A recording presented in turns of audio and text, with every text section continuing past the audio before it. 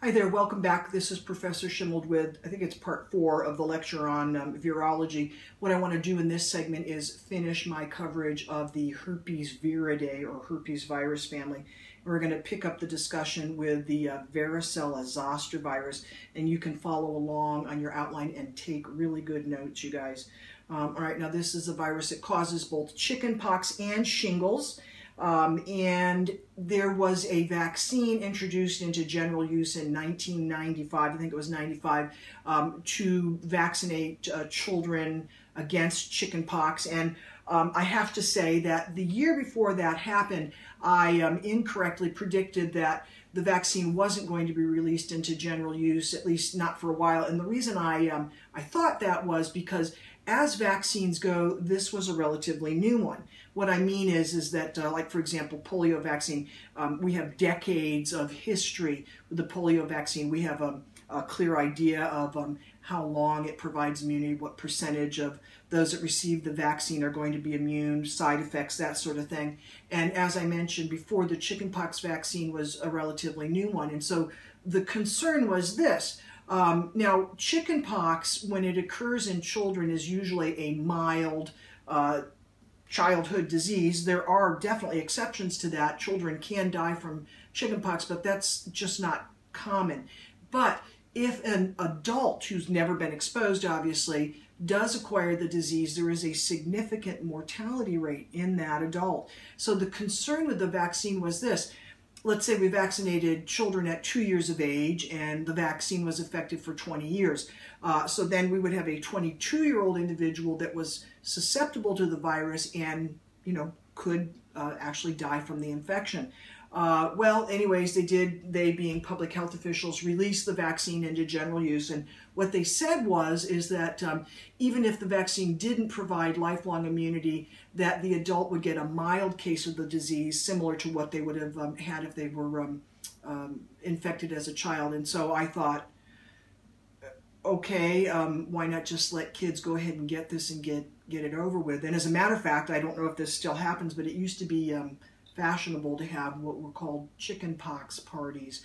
And what that means is that if parents knew that somebody's child in the neighborhood had chickenpox, they would invite their child over to play with them, become infected, get the disease, and get it over with.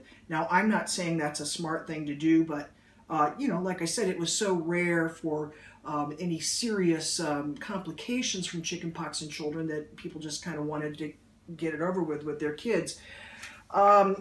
But like I said, this was the situation, and I still, just kind of didn't get it until sometime later when the shingles vaccine was introduced. But let me talk about chickenpox first, and then I'll come back and talk about shingles and the shingles vaccine, and I'll try to kind of tie those things together. All right, so taking a look at your outline, it says there adult infections are more serious, have a significant mortality rate. There are some notes about possible complications. There is a photo in your outline of typical chickenpox blisters. Now let's talk about incubation, transmission incubation, and possible complications.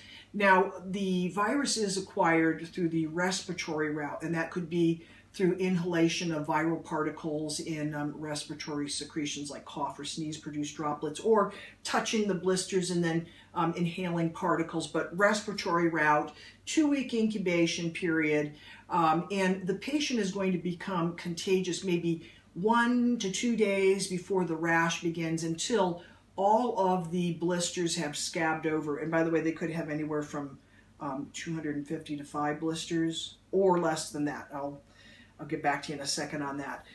Just comparing my notes here with you.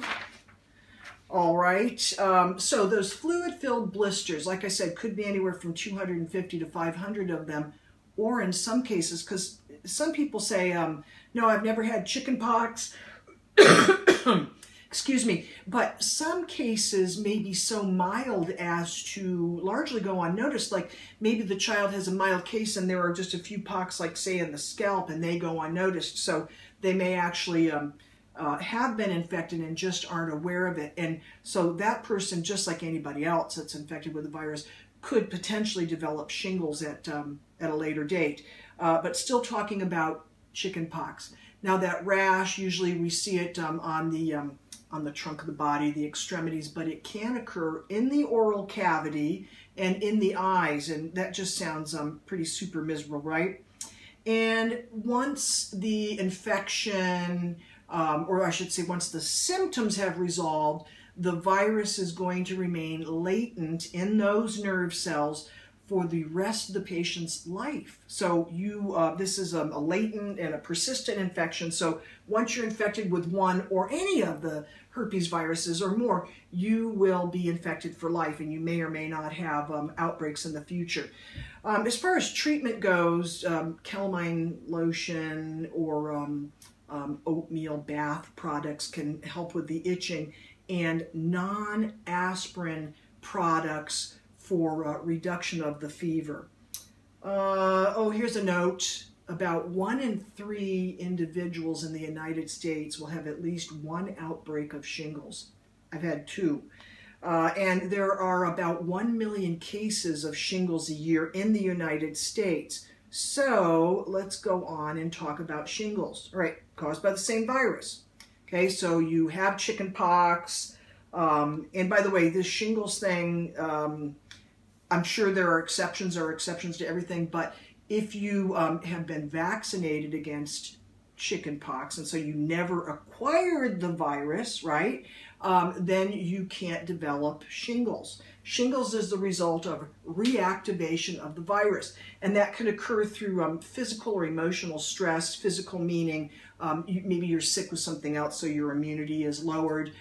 Emotional stress. This used to be a disease that was almost exclusively seen in the elderly, and when elderly folks were in impoverished situations, it was very common for them to have outbreaks of shingles. All right, so let me just catch up with your outline to see what you've got.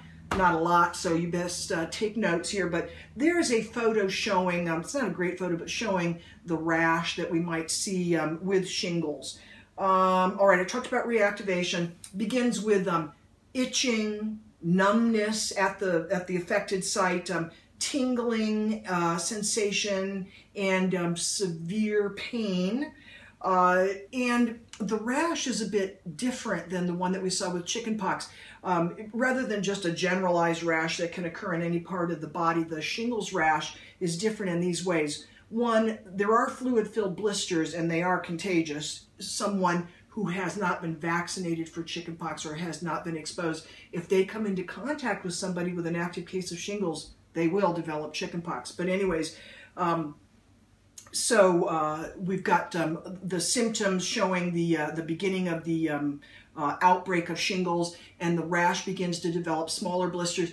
But the pattern of the blisters is rather interesting because the virus is in those nerve cells. You may see the rash on one side of the body and not at all on the other. You may see it follow nerve pathways. All right, so those are just some clues that, other than the excruciating pain, that we're dealing with shingles. Now, this can result in persistent, weeks to months, to even permanent nerve damage. The pain could potentially last for weeks or months or forever. And like I said, used to be seen almost exclusively in elderly individuals, but now it's seen in all age groups. Now, more than half of the cases of shingles are seen in individuals 60 years of age or older. So that means half of them are seen in younger individuals. This can be very serious in people that have severe immune deficiencies.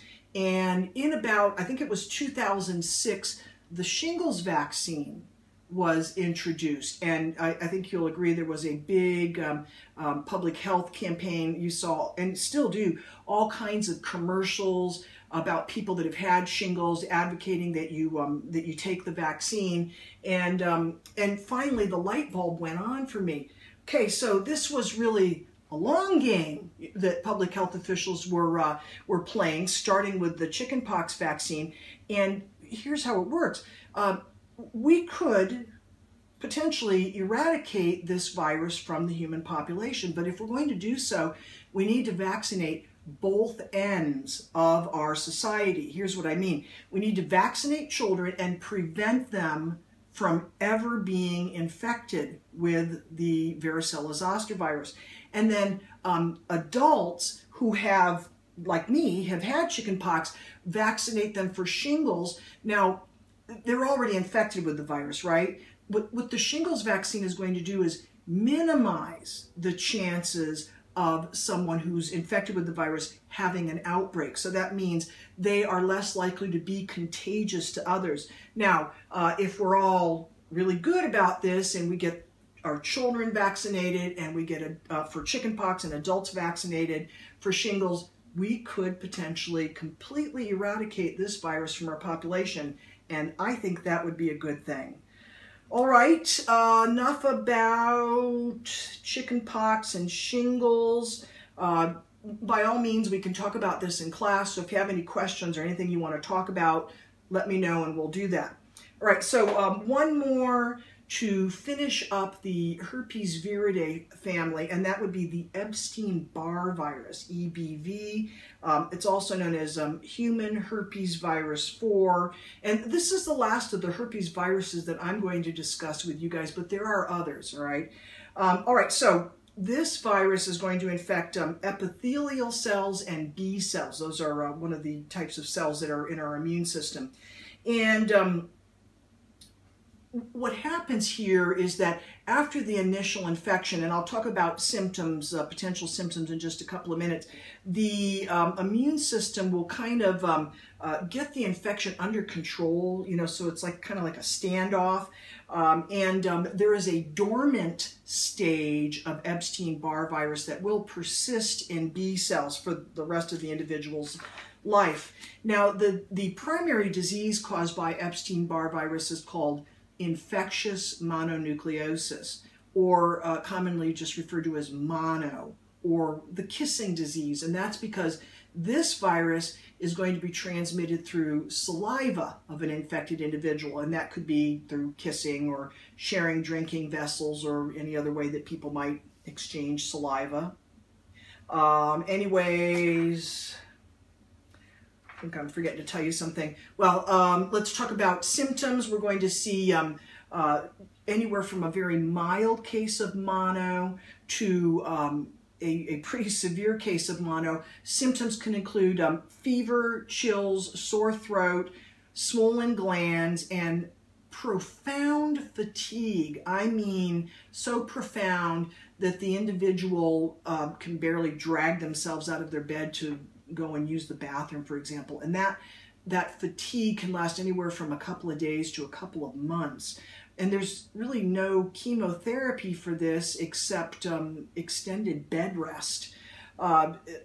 May give non-steroidal anti-inflammatory meds to help with the fever, and in some severe cases, possibly even steroids if the inflammation is bad.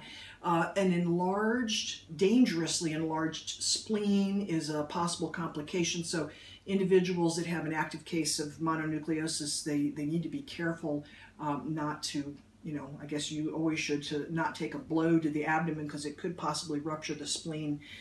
Now, another interesting thing about this virus is that it has been implicated in some types of cancer. For example, Burkitt's lymphoma and Hodgkin lymphoma, and also non-Hodgkin lymphoma. So when I say implicated, I mean that a high percentage of individuals with those cancers test positive for the virus. Okay, well, let me tell you a little bit about that. I am a 2-time survivor of lymphoma. And I was first diagnosed in, I guess it was late 2009 with what they call classic Hodgkin lymphoma.